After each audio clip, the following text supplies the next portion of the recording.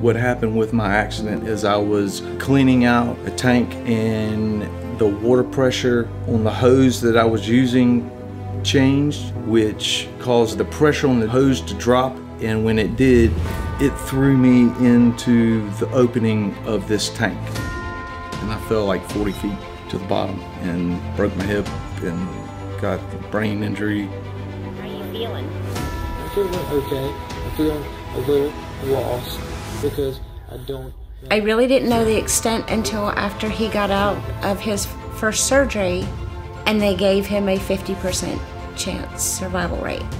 When I first called the Steinberg law firm, they drove 30 miles to my house, and after talking to several attorneys, Steinberg was the one that we felt the most comfortable with. The Steinberg law firm has been awesome.